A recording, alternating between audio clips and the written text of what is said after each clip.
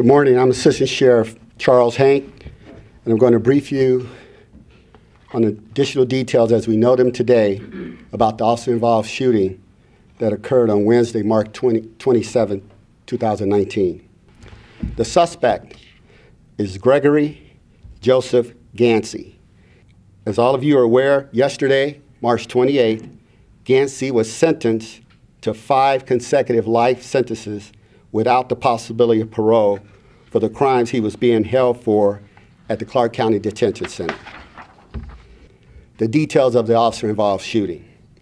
On Wednesday, March 27, 2019, Officer Wynn took Clark County Detention Center inmate Gregory Ganci to the Steinberg Diagnostics Center for a medical procedure.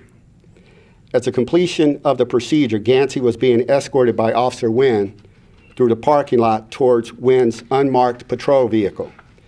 As Wynn and Ganci were walking, a Chevy crew cab pickup truck stopped in the parking lot with the engine running and the driver's door left open. The driver of the vehicle had stepped out of the truck to retrieve something in the rear of the truck bed. At this time, Ganci, who was in belly chains and leg shackles, saw the unoccupied truck, jumped into the driver's seat, and took off through the parking lot.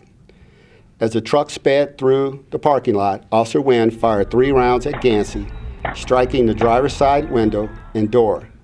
Ganci was struck once in the left tricep. Ganci continued driving through the parking lot and then turned northbound on Maryland Parkway.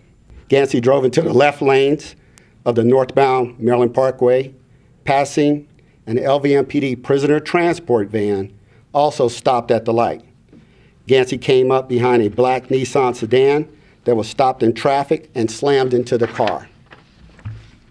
He then put the pickup in reverse and rammed the Nissan several times, forcing his way through the traffic, damaging 4 cars. By then, Officer Wynn was in his unmarked patrol car and began pursuing Ganci with lights and sirens. Marked patrol units from the Downtown Area Command, as well as the Northeast Area Command, joined the pursuit until Ganci's vehicle ran out of gas near Main Street in Carson, where he was taken into custody.